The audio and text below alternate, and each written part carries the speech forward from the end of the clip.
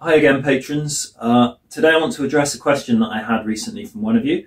It was a good question and one of those things that I kind of take for granted in my work. So I was a little challenged about how to answer it. I hope I did that all right. And I'm going to do a little visualization today. If you can hear a load of shrieking, it's because we got seagulls out nesting on the roof and they're getting territorial. So just let them get on with it.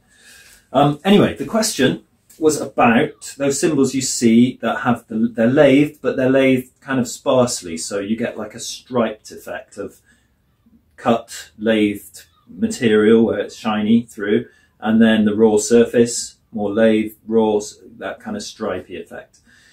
We talked about how and why. I'm not going to talk about why today, we'll get to that.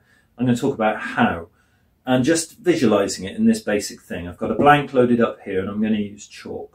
Now, if you imagine the cymbal spins at a constant speed, I'll turn it on in a moment, and we hold a cutting tool against the surface of the unlathed cymbal in this case, and we move it across the cymbal, in or out. Again, lots to talk about there, depending on what we want to do. So, for some people this might be, you might see where I'm going, you know already, I'm sure lots of you, but for those who don't know, maybe haven't even thought about it, this is how it's done.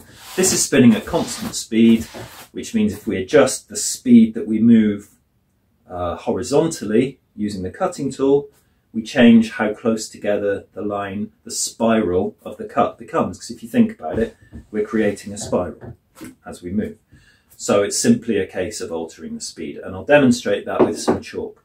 If you imagine I hold the chalk in one place as it spins, I'm going to make a solid line.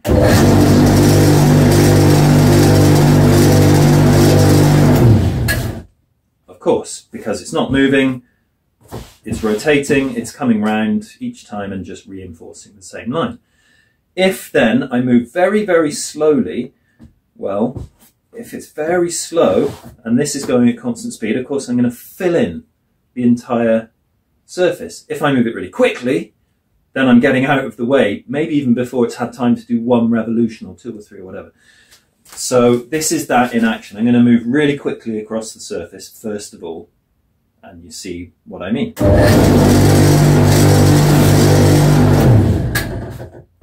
So you can see just wide spiral. You can do that with lathing. Why would you do that? Again, we'll come to that. Well, now let's move a little slower and see what happens.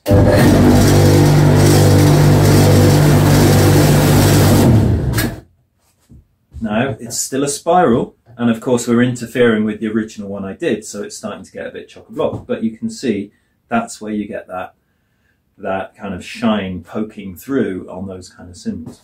Obviously, if I go really slow, I'm going to fill the surface in.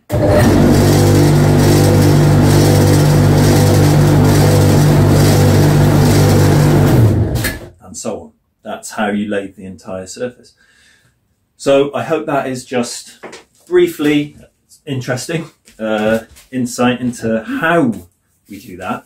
Question of why is another one. As a lot of you know, I see lathing as a hugely powerful tool that we can use, really underestimated. So why do we do that? Think about it. Have a chat in the comments if you want the forums back open, if you want to talk about these things. There's lots of reasons why we do this. There's reasons why we wouldn't on some cymbals. And as ever, on and on it goes, plenty to talk about. I hope that was of interest to you.